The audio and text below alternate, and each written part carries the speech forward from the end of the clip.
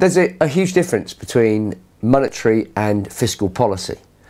Monetary policy is where the government or the central bank tries to stimulate the economy by reducing interest rates. It makes the cost of borrowing less, it makes the cost of servicing existing mortgages less, and therefore theoretically it puts more money in people's pockets. What it also does is it makes assets more valuable, because things that pay a decent dividend yield when the base rate is very low are worth more to somebody else to buy. So QE is very good for those that hold large amounts of existing assets.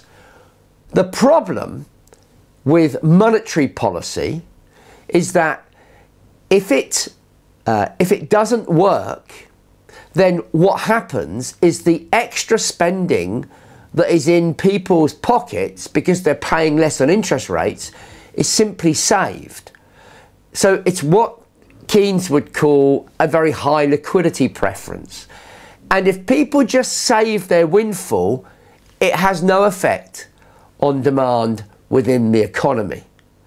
Fiscal policy works by either cutting taxes to put more money into consumers' pockets in the hope that they will spend it. However, unless they believe the tax cut is permanent, they won't necessarily spend it, and they will then save it for the rainy day that they think is coming down the line.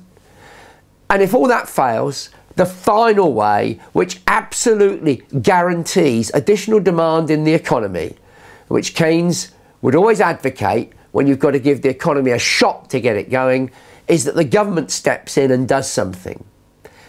And that type of fiscal policy is where the government starts spending on things.